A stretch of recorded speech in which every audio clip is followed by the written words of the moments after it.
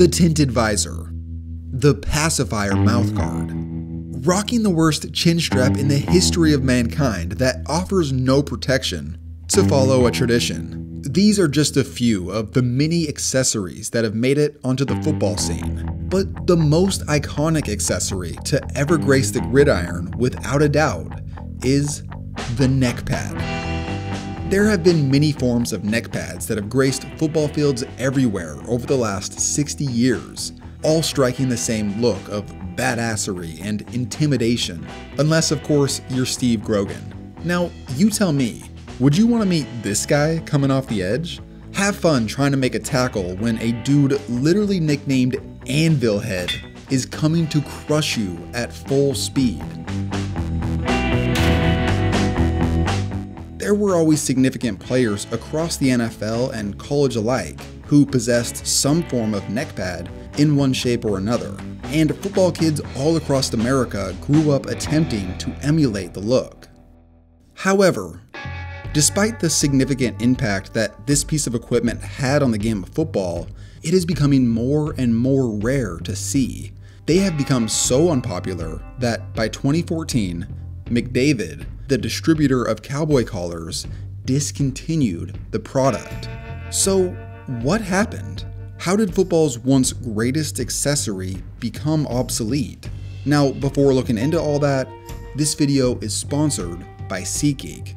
SeatGeek is a company that I've been working with for a long time, and they gather tickets from all across the web and put them into one area, making buying simple. They have everything from football, baseball, basketball, concerts, festivals, or more. And with so many amazing concerts and festivals happening right now, you're not going to want to miss out. I'm talking Tyler the Creator, Motley Crue, Kendrick Lamar, Rage Against the Machine, and so much more. SeatGeek rates every ticket from 0 to 10 to make sure that you're getting a good deal, with green meaning good and red meaning bad. And for first-time buyers, use code KTO at checkout for $20 off your first purchase. Make sure to click the link in the description to download the app. The first evidence of neck pads that I could find came in the form of the foam neck roll in 1960. The Raiders seemed like the first NFL team to embrace this piece of equipment, which was most famously worn by Jim Otto. He later covered in his autobiography why he wore the neck roll, saying that he suffered from a chronic neck injury throughout his whole playing career, and he began using the neck roll to provide some cushion for when his head would go backwards. The same kind of thing happened a few years later with Chiefs middle linebacker Willie Lanier. After suffering a serious head injury that resulted in near death, Lanier put an emphasis on changing his tackling technique, while also having the athletic trainers fasten him an extra pad on his helmet, as well as a neck roll. He supposedly never had another concussion the rest of his career. From there, the NFL would slowly see a rise in foam neck rolls throughout the 70s and 80s, made famous by intimidators such as Jack Lambert, Eric Dickerson, Howie Long, and Bo Jackson. Steve Grogan's neck roll was absolutely ridiculous. That thing was thick. And then, by the late 80s, another way of wearing the neck pad appeared. That's what he excels at. Here's Okoye on second and 3, and Okoye pulls his way to the Raider 47-yard line, leaving bodies in his wake. Why juke when you can go straight in? Christian Okoye, a 260-pound running back, was the first to popularize this new look, taking the uniform and placing it over the pad, creating this iconic style. Many of the younger guys who had been rocking the previous neck roll look to this point followed suit, and we saw this become a popular style over time. Then, roughly around the same time period, the cowboy collar was invented by Oklahoma State's Dr. Fair. It was supposedly superior and safer than the original neck roll. The cowboy collar was first worn by Cowboys fullback Daryl Johnston, who had previously worn a neck roll, and this is how the piece of equipment got its name. After this invention, the classic foam pad started fading out, and the cowboy collar became the most popular neck pad of the next generation.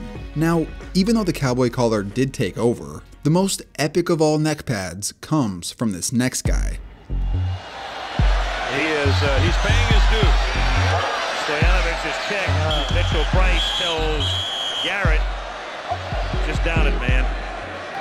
And Stojanovic is hurt. Whoa-oh. I think he's got a cramp in his leg. Did he get hit? So he's looking. Yeah. Well, you better look around. That's a bad shot there. Yeah, well, that's how you get a cramp in your leg. Yeah, that's a cramp in your body. Alex Gordon is the guy who hit him. At first glance, it looked like a perfectly legal block. And now you've got some of the Dolphins, Cox and Turner, and Cox. That is on the Cincinnati sideline. That Dolphins player in the middle right there is Brian Cox. He was a rookie at the time, coming out of Florida, where he had sported a neck pad that got the nickname the Lazy Boy.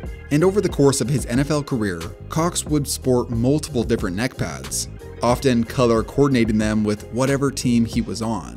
That scene where he went over to the Bengals sideline to defend his teammate was epic, because he was wearing the most ridiculously large neck pad, way bigger than any that I've seen. It looks like a flotation device. And then he was joined by his neck pad army. This image right here has to be peak neck pad era. I don't know if you could find another photo like this. Overall, Brian Cox, in my opinion, is the king of neck pads. But despite how popular this piece of equipment had become, it began to slowly fade away to the point where distributors were discontinuing their products, and you rarely see players sporting them today. This happened because of 3 reasons. Reason number 1.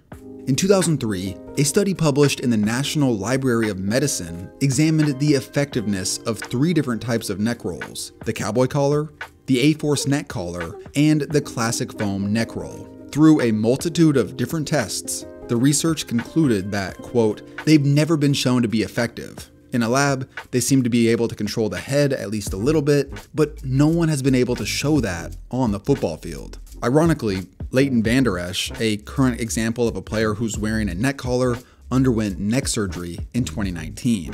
The research at least shows that the Cowboy Collar may be able to reduce some neck injuries, but its restrictions lead us to reason number 2. The game and equipment have changed. When neck pads entered football, the game was heavily based on the run. The equipment players used was big and bulky, and players were taught to use their head when tackling or attempting to run over a tackler. So it made sense that team doctors and coaches would suggest a piece of equipment to protect a player's neck as much as they thought was possible. But over time, equipment has gotten smaller, lighter, and better fitting, allowing players better mobility. The neck pad ultimately hinders a player's full range of movement. It had become a liability over any potential benefit. This also includes the fact that the way tackling has been taught has changed to be safer. And lastly, reason number 3, neck pads are a fad. Howie Long was revered by a previous generation of football fans, being one of the most iconic players who sported a neck roll.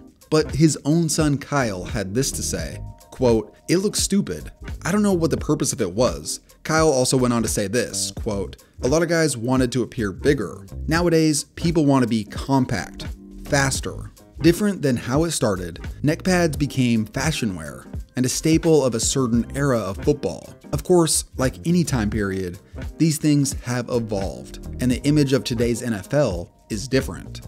Now, neck pads still do exist, but most players would admit that they are wearing them for the look more than anything. Even when you read reviews of neck pads online, you will often see that the first pro that they list is based on the physical appearance that it gives the player. All in all, even though we rarely see this piece of equipment in today's game, it's still cool when you do see it. Hopefully, there will continue to be players who wear it to give us those nostalgic blasts from the past.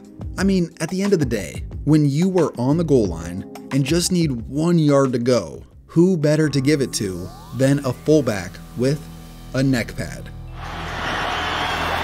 Straight ahead. Devlin. Second effort. Third effort. Touchdown. Oh! That's pretty awesome. That's old-fashioned football right there.